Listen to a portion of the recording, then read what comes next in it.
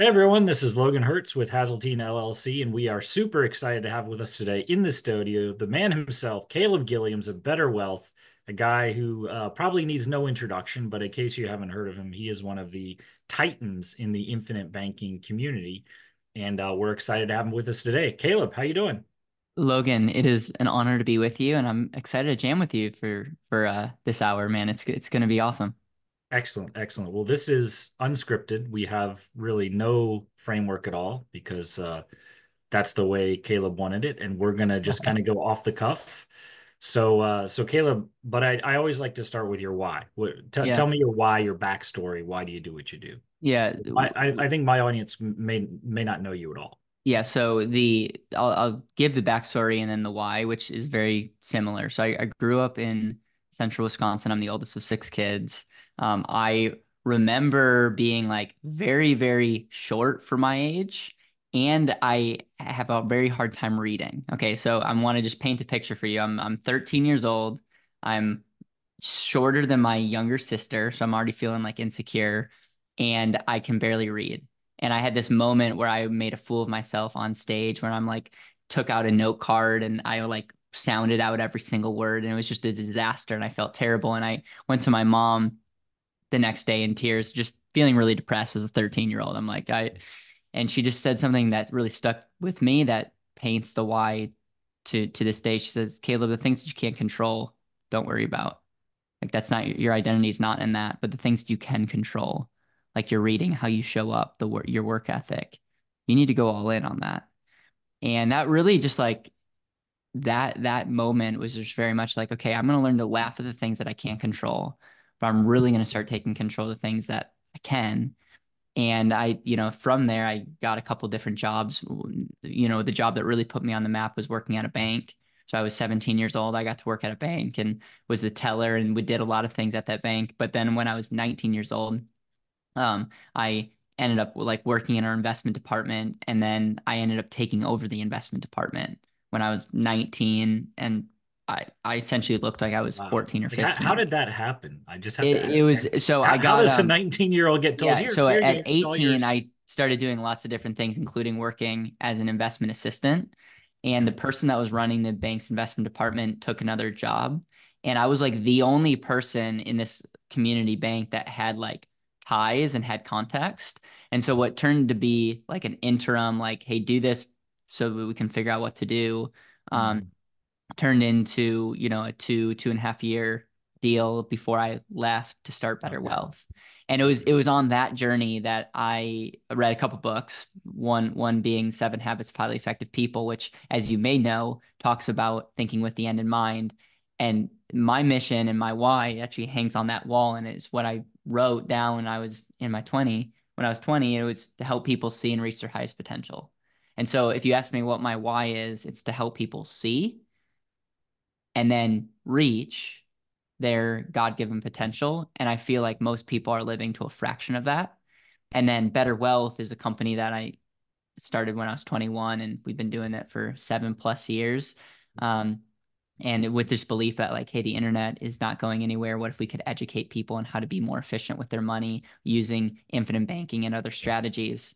And our vision and our why for that company is to make intentional living the new wealth standard. In other words, you're not wealthy if you're not living intentionally.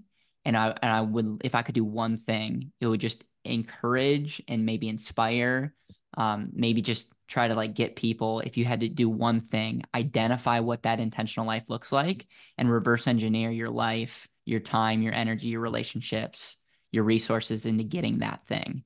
Because it would be a shame to try to like chase what other people are telling you what to do, what maybe Wall Street wants you to do, but it ultimately is not financing or funding what you want. And so it's the Better Wealth's vision and why is very similar to mine, because I don't believe you can reach your highest potential if you're not if you don't know and you're not seeking out what an intentional life looks like. So both of us do a lot of what is known as the infinite banking concept. And so I always want to start with asking that question: what is the infinite banking concept? Because I think that it's a difficult concept for people to understand because it's kind of abstract. And there's a Yep. lot of different ways people use to explain it, some of which resonate with people, some of which don't. And there's a lot of misinformation out there about both infinite banking and whole life insurance and different forms of permanent life insurance, which are, it's not the same thing, right? So, in your mind, would you define or explain the infinite banking concept to someone who's Yep. never heard of it before? The way that I would explain the infinite banking process it's a process of of how you store and use your money. It's a process of how you store and use your money, and it really is making sure that you are optimizing and maximizing how you're storing and using money throughout your life. R. Nelson Nash, the pioneer and founder of the infinite banking concept, wrote in his famous book, and he talks about banking is the most profitable business in the world. These are institutions that are getting money to flow to them. They maintain and control. They're lending out your money, and it's an asset to them. And they are institutions that are storing money at scale and using money at scale. And the infinite banking concept is just taking that. How can we take what the banks have been doing, and how can we take that model and optimize it for ourselves? And so it's how you store, and we use special type of overfunded whole life insurance policy to store your money. Why is that significant? Well, in the first couple of years, it's actually worse than putting your money in other vehicles like savings accounts or CDs. But long term, you get the benefits of life insurance, which there's a ton, which we might be able to go into, and all those benefits compound and get better, and you get to use your money. Hence why we're a fan of life insurance, because it's one of the only financial products that gives you a guaranteed built-in loan to use your money while giving you all these benefits. And so I wrote the book The And Asset, because when I was learning about this strategy, it was like, oh, I can be doing this and I can be doing that. Then With that the was like same an dollar. epiphany. It was like, With the same dollar. Yeah. what's the value of giving $1 more than one job? And I'll go on a little tangent here, but like majority of the people listening and watching this have a smartphone, have a smartphone. And if you Hmm. think about like what does a smartphone do for us? Well, I don't look at my smartphone as an investment, but I can't imagine a life without it, which is kind of sad for me to say out loud, but I can't imagine living life without a smartphone. This got me up in the morning. It's my white noise machine. It's my alarm. It's maps. I text on it. I can call on it. I can go on social media. I can email. There's more technology than on this than, what, people had 20, 30 years ago in like supercomputers. And it's just amazing. I don't look at like what's the rate of return of having this phone, but it's like my life is so much more efficient by having this. And the way that I see life insurance the same way is when set up properly, I don't see it as an investment. It's legally not an investment, but I can't imagine a portfolio without it, because understand all the jobs that it gives my dollars. And it's wonderful to have as a part of my portfolio. Awesome. Yeah. So there were two things. There's so many things you said that I wanted to respond to, but let's stick to two. The first one was I really liked how you said store and use your money. And then I also like how you said, I don't care about return on investment.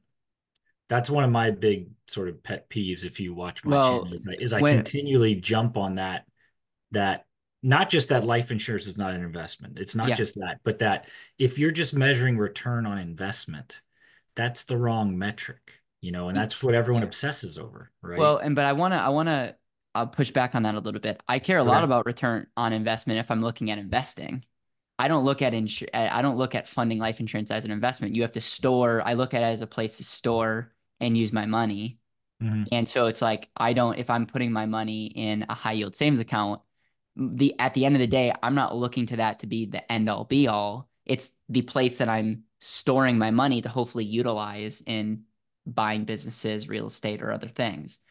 If I'm using my money to invest, I care a lot about return on investment. But I find that the big misconception is when people look at insurance, they're comparing it to an investment, and I don't think that's a fair comparison. And if you are comparing it to an investment, I don't think it holds a candle to good investing. Maybe average investors, you could make the argument, but any good investor will always be able to outperform what a life insurance policy can do. And they should outperform it, but that doesn't necessarily make life insurance bad. It only makes it bad as if you're comparing it to an investment. And it's not. And I think like you can almost have both. You can have the benefits of insurance and you can have the benefit of a great investment. So I think we're on the same page. I just wanted to make sure that that point was made clear. Yeah, you can do both. And when you say and, you're not, because some people think, oh, so I can put this portion of my portfolio over here in this other portion of my portfolio over there. And it's like, no, actually, what we're saying is you can do both with the same dollar. So if you want to make an investment, you can pay premiums into your whole life insurance policy first, then take out a policy loan and go and finance that investment. Now your dollars are earning for you in that investment, and they're earning for you in your policy, right? And one of the analogies I like to use for whole life insurance is cash flowing real estate, right? So if you're looking at a piece of cash flowing real estate and all you're focused on is what is the total value of the property and how does that go up over time? And that's it. Well, you're not really seeing a lot of what makes real estate such a great investment, right? You're just looking at capital appreciation and that's it, right? And so I think a lot of people, unfortunately, what a lot of people do is they get a life insurance illustration, and it's not an illustration, it's numbers on the page put in front of them, and they don't know how to interpret it. And a lot of people in the business don't really know how to interpret it. And so they use it as a crutch. And so they just look at numbers on a page and see how does the cash value grow over time. And they see, to your point, the return on investment, it's not like 12, 15%. It's not phenomenal. It might be 4%, right? Hmm. Over the long run. But that's only myopically focusing on one aspect of life insurance, right? Just like I focusing on agree. that one aspect of real estate, right? Yep. And so that's I think what makes our jobs, I think, challenging and interesting is we have to find ways to show people so that they can Yeah. see the But broader concept behind it, right? yeah, I also think that a lot of times people in our space focus on the wrong things. And here's Hmm. an example. If we were just looking at rate of return, if that's the only thing that we cared about. So your policy grows, you borrow against it, you put in another asset. That's all we care about. I don't think infinite banking or whole life insurance mathematically makes sense because you're not Hmm. really getting arbitrage. You're Hmm. really not. Hmm. And so I think there's a lot of people that are like making it sound like, oh, you get $1 and you're getting 4 or 5% compound growth over here. And like they almost like want to create like a mathematical gymnastics on saying like this is going to be like your dollar is actually arbitraging and you're getting over here. And it's like, no, that's actually not happening. It could potentially happen in year 20, 25, 30. But what is really happening is we get all the benefits of insurance.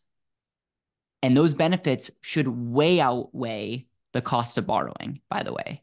So Hmm. if you understand like what's the value of creditor protection? What's the value of safety? What's the value of tax deferred growth, tax free use? What's the benefit of having a permanent death benefit? I was just talking to a family earlier and he was like so amazed. He's like, "You're telling me I get all this cash, access to cash, but then if and when I die, this gets passed on to my family?" He's like, how does the insurance companies like make that work? And I smiled because I was like, this person's focused on other aspects that insurance gives him, and he's getting it, Hmm. and it gives you liquidity. And with all Right. those benefits, it should cha-ching. But if we're just looking at the cash benefits alone, um, I could make the argument that there's other vehicles like a high yield savings account that potentially could Right. outperform Right. a life insurance policy. Right, right. And there was I need to maybe I'll do a presentation on this, but I saw a presentation from a few guys who are well known in the industry, not infinite banking guys, but they are just whole life insurance guys. And they did a study and they said, okay, if I'm going to compare an investment to life insurance, which is not the right comparison, but let's try and make it apples to apples. And so they're not just looking at the cash value. They're saying, what rate of return would I need to get in an investment in order to get the same benefits that Yeah. life insurance is giving me? And the answer they came up with was 17%. Hmm. Like you would have to make a 17% return over the long run, right? To get the same benefits elsewhere that you're getting in life insurance. And even then, it's not really Yeah. that, because what if in year one you die and your investment Yep. didn't have 30 years of 17% compounding, you know?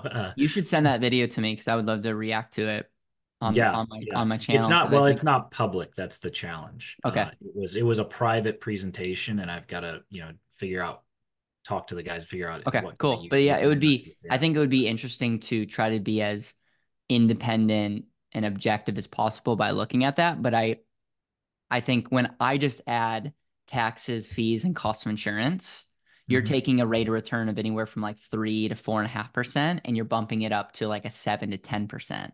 So I'm not, Yep. by the way, not saying that life insurance gets you 7 or 10%. No. I am saying in an alternative investment or in an alternative savings account, if Right. you factor in things like taxes, like fees, like cost of insurance, you would Yep. now have to start earning that every single year just to keep up with the boring old life insurance and the Right. benefits that it gives you. And I'm only talking about 3 benefits. I'm not talking about potential 15 others. Exactly.